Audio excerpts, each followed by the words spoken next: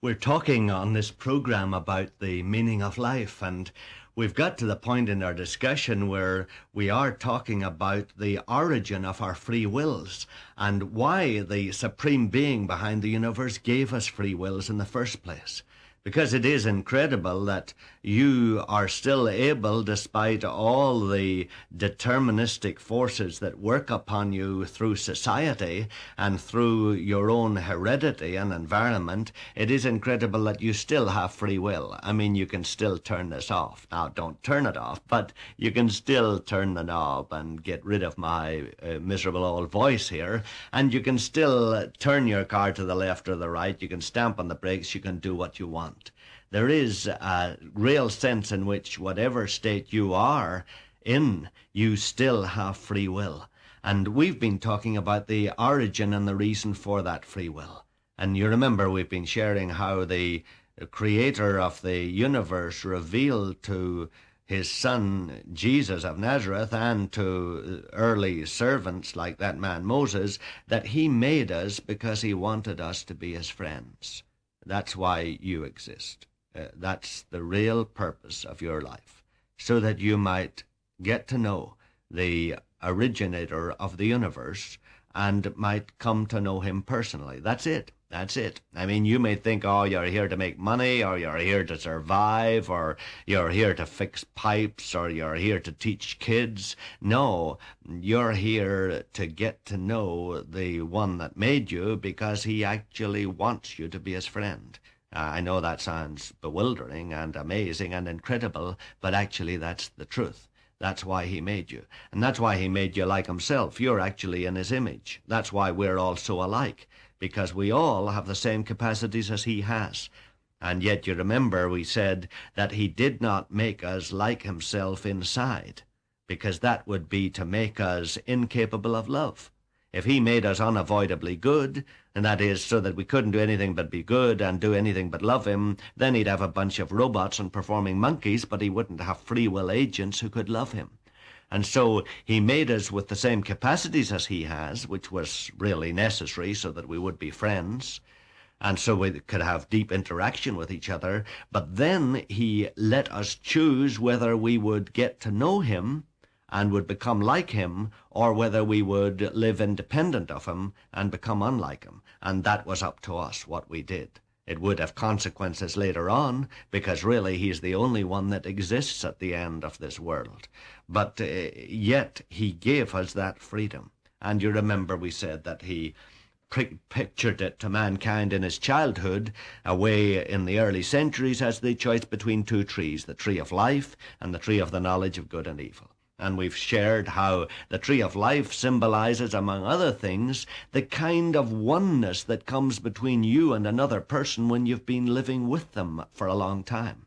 And we've shared, you remember, how two friends tend to become more like each other. They tend to take on each other's characteristics simply because they're with each other, and they love each other, and they're attracted to each other, and they admire each other. So often the son becomes like his father because he respects him and admires him. So it is with us and the creator of the universe. His plan was that we would begin to develop the world and to fill it according to his directions. That is, that we would begin to do what he guided us to do through the thoughts that he injected into our minds.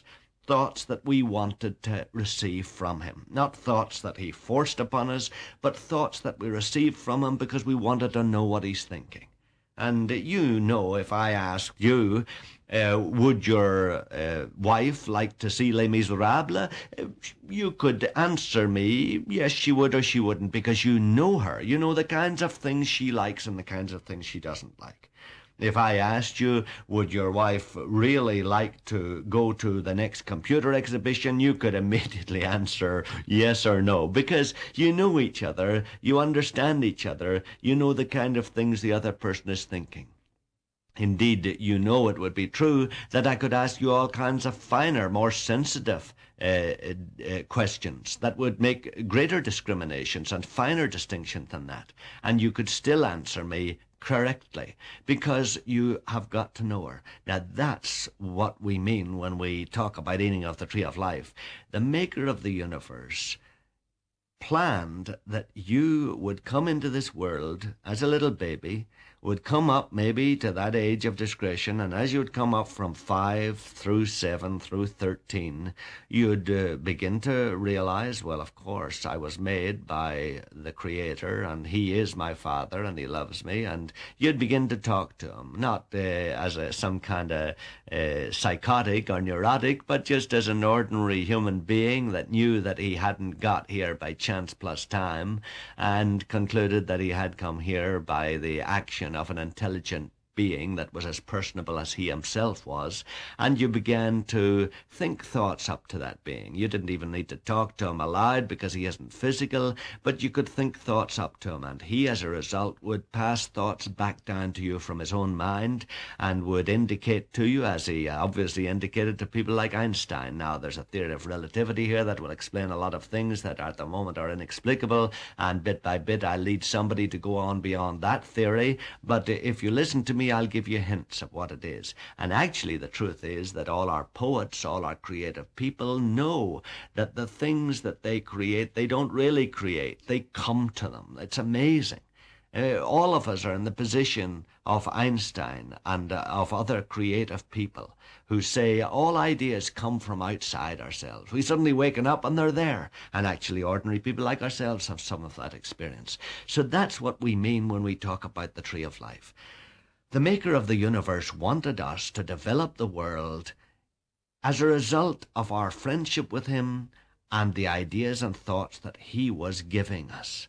That was the way to do it, of course, because he knows what is at the bottom of every mine. He knows what is at the center of every mountain. He knows the power in every river. He knows all about the protons and the neutrons. He knows the dangers of a Chernobyl, and so he would have guided us so that we would avoid those things. Of course, you know we didn't do that.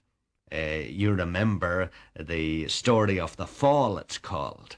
The fall in the Garden of Eden, the fall of mankind out of that relationship of closeness with the Creator, that occurred because, in fact, man chose to eat of the tree of the knowledge of good and evil.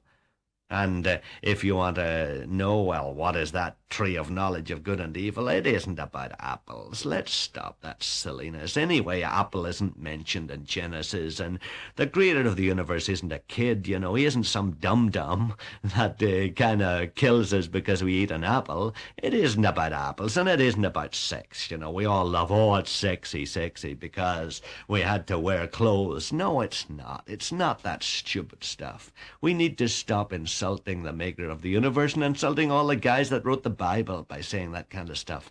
No, it isn't. The tree of knowledge of good and evil, it's dead easy. Instead of listening to God the way he intended us to, you remember I gave the example. It's just a silly little example, but the Creator's plan was he would tell Adam. Adam would say, Lord, what do you want me to do today? And he would say, well, it's morning. You need something fresh. Look at that orange tree. See, get an orange and squeeze it and you'll get some nice juice and it'll clear your palate. So Adam would do that. That's the way the Creator wanted us to operate, in closeness to himself. Now, instead of that, Adam decided, forget this. I don't need to depend on this Creator, this invisible being that feeds me ideas. I can see that this world is all that I need. All I have to do is note down the things he told me last time. I remember yesterday he told me to get orange from the orange tree. Okay, that's a law of life. I must get orange from the orange tree. I remember last spring he told me to dam up that river. All right, that's a law of nature. I'd better dam up that river. And we began to develop our own knowledge of good and evil. A whole set of precedents, business precedents, economic precedents, academic precedents, psychological precedents, or precedents. We call them in England, I think. But we began to develop a whole series of laws that would enable us to develop the world on our own, independently of the Maker's directions. And that's part of what eating of the tree of the knowledge of good and evil is. It's living this life by our own cleverness and by our own observations of what in the world will give us what we need. Now let's talk a little more about some of the effects of that tomorrow.